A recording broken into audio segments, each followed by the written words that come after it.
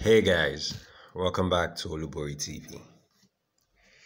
So, some US senators have written to the United States President, President Biden, to release Nigeria as a major violator of religious freedom.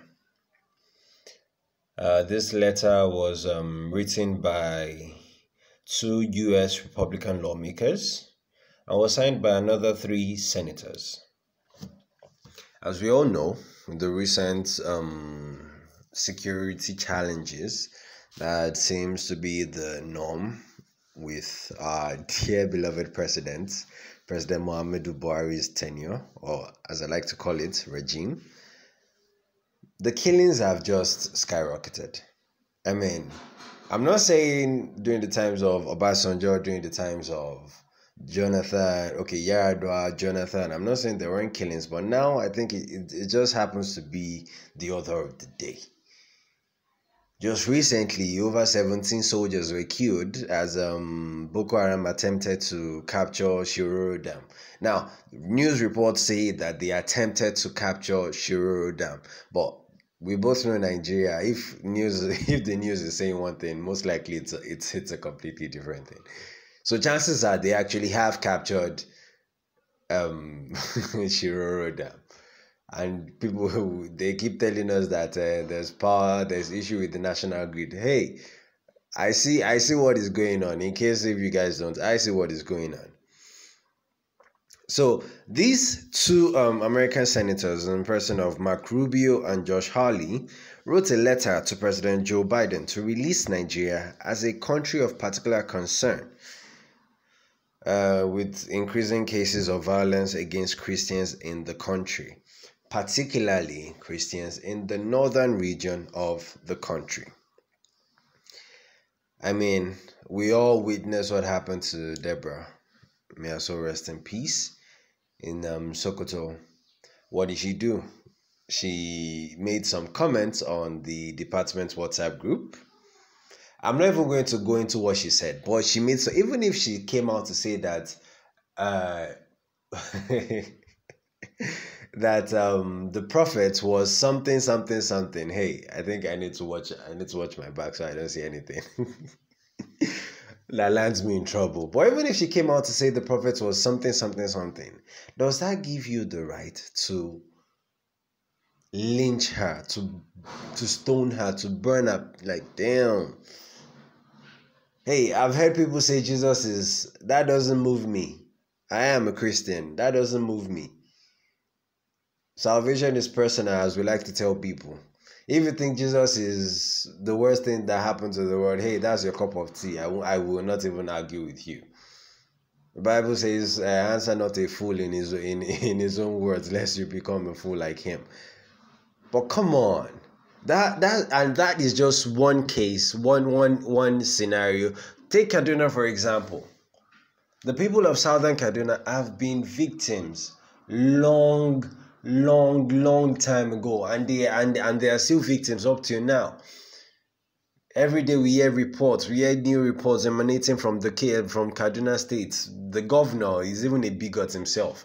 The governor happens to be someone that when he was campaigning for Buhari against Jonathan, he said Jonathan was part of the sponsors of Boko Haram. He called Jonathan a pig.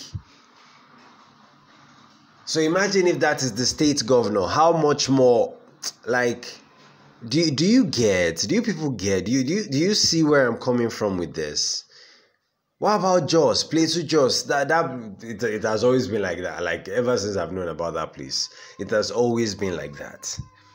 In the letter to the United States Secretary of State, these senators urged the president, that's President Joe Biden, to immediately reinstate Nigeria as a country of particular concern under the International Religious Freedom Act. They cited that there has been a recent surge in violent attacks and killings of Nigerian Christians by their Muslim counterpart over alleged blasphemy of Prophet Muhammad and other allegations in Nigeria, especially in the northern region. What did I say? There have been series of abductions and killing of Christian clerics in the country. There were also recent attacks on Catholic churches in Owo, Ondo State in the southern region and Kaduna State in the northern region, where no fewer than 50 worshippers were killed and dozens were injured. The one that even happened at Owo, like, God, the mere thought of it just brings vivid flashbacks. I mean, I saw the video, the poor girl that came out of the country just to visit her parents, or rather to visit her grandparents. Imagine imagine the fright that she went through before she was killed, seeing what was going on, thinking that there's nowhere to run to, all because what, they are Christians and you're Muslims, and what, you are fighting jihad. Or man. The US lawmakers noted that religious violence is still very high in Nigeria, which had been earlier put on the list of the countries of particular concern with regards to religious violence by the former president, Donald Trump, but was delisted by the current Biden administration, which is one thing that I still blame people for. You know, some Nigerians actually support, when it comes to Trump and Biden, some Nigerians were like supporting Biden, like Trump is a racist, he did this, he listed Nigeria as a country of concern, when the nigger was just doing what was right. Ever since Buhari became president, it has been one story after another. At least in terms of killings, we did a report here on Olubori TV. We've had more people murdered. We've had more people kidnapped. We've had more people lynched. We've had more cases like this ever since this person became president. So come on, 1 + 1 we always give you 2. It's not rocket science.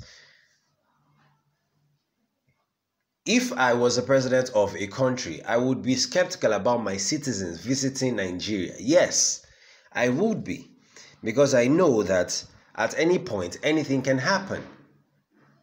Anything can happen. God forbid you are kidnapped. I mean, some time ago, some US citizens were kidnapped in the north. The US had to send Navy SEALs. In fact, nobody knew it was until after they rescued their citizens. Like, imagine.